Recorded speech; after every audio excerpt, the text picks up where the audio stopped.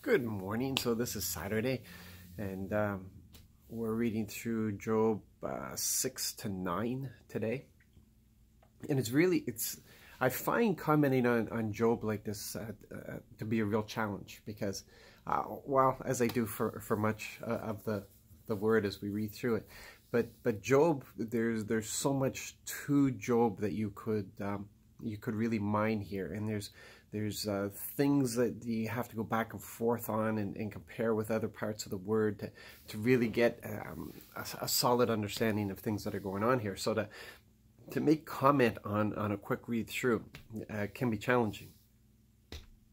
But there are some themes that we can pick up on, and one of the things you pick up on right away is that Job feels that there's been an injustice here, which puts him in conflict because he believes that God is the perfect judge, that only God can, and remember, they only know him as creator here. So he looks to God, and God has always been good to him, and he looks to him, and he sees that God makes favorable judgment, and he trusts that judgment. But now he's in a position where he feels that he's being punished. He's taking this as a punishment.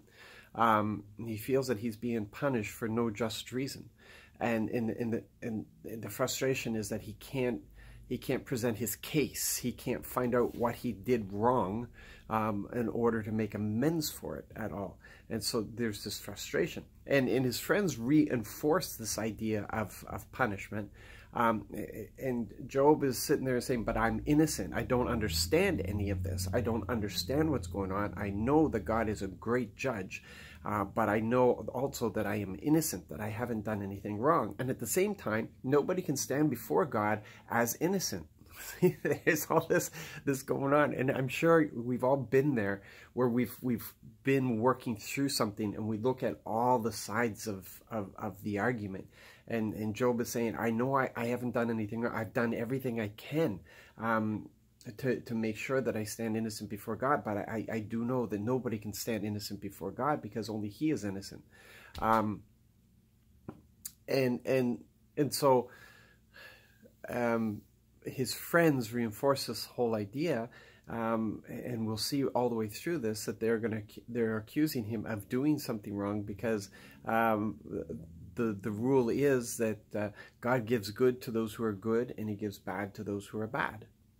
And you know, we still have that idea, that notion, that thought, because to this day, when natural disasters hit the world, there are those in the church that will call that as the judgment of God upon that city. That city should have repented. That city needs to repent before something worse happens, and so on, which is really crazy because especially in the day and age that we live, we have to be so careful that we understand that there's a difference between when God had to bring judgment on a situation where it couldn't, where people couldn't get any worse. They were as bad as they could get.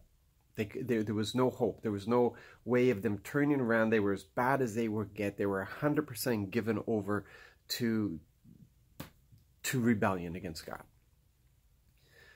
So judgment was brought into those situations. But we live in an age of grace now. We live in this period of grace where God has created this atmosphere where everybody and anybody can come to Him. Everybody and anybody. He wants everybody saved. He wants everybody saved. So he's not bringing judgment on people. It's like the disciples with Jesus, when Jesus was calling out the cities that wouldn't accept Him, and they wanted to call down the fires of heaven on these cities, and Jesus saying, you guys don't get this. I haven't come to take life.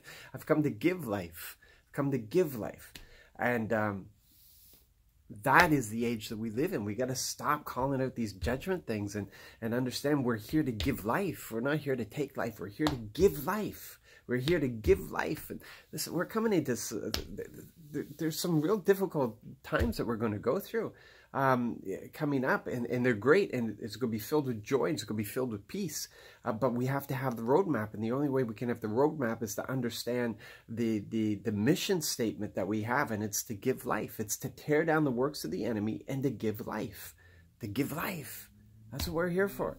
so many of us would fit in perfect as Job's comforters. Here we would. Anyway, we got to get on with the mission. Yeah. God bless.